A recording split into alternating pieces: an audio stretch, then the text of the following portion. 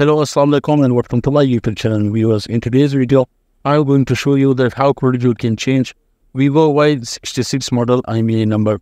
For this procedure, first of all, open QCPI tool, then go to the flash tab. Now click on program and select the firmware, which link is mentioned in the description.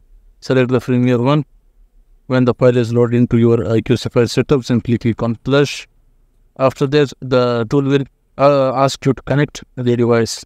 So simply turn off your device, press volume up and down key and connect the data cable. The phone will be boot in EDL mode and concurrent QLoader mode 9008, and the tool will detect the device in QLoader mode. After that, the flashing process will be start and finish. Once the flashing is done, the smartphone will be turned on. After that, you can see the my smartphone on the screen. I'll show you the model number and the IMEI.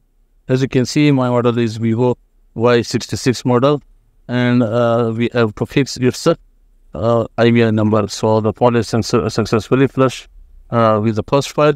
After that, simply go to the read in tools tab. Before that, you have to dial this code *588#.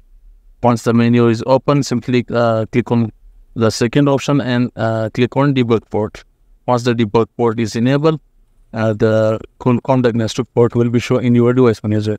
After that, simply go to read in tool tab. Now in security function, select repair IMEI and execute.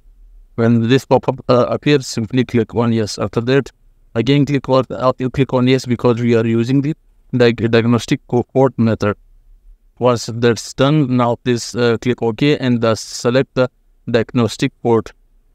So as you can see, our port is connected in the diagnostic port.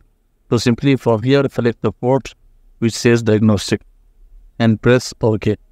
Once this is done, the tool will start repairing your IMEI, and it will ask you to write down your new IMEI. So I'll simply in IMEI tab 1 down the first IMEI, in IMEI tab 2 down the second, and click OK.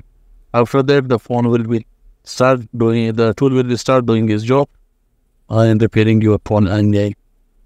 As you can see, our phone IMEI is successfully repaired over here. After that, you have to simply reboot your smartphone. Once the device is rebooted, now simply open the dial pad and check the IMEI. So let's see that our device IMEI is repaired or not. As you can see, our both IMEI is successfully repaired. Now we have to fix our phone's ROM. As you can see, we don't have a Play Store in this firmware. This is Chinese firmware. So for that, you'll have to go to first tab. In the program tab, simply right click and select the second file, which link is also mentioned in the description. After selecting the second file, the file will be loaded in your QCPI tool.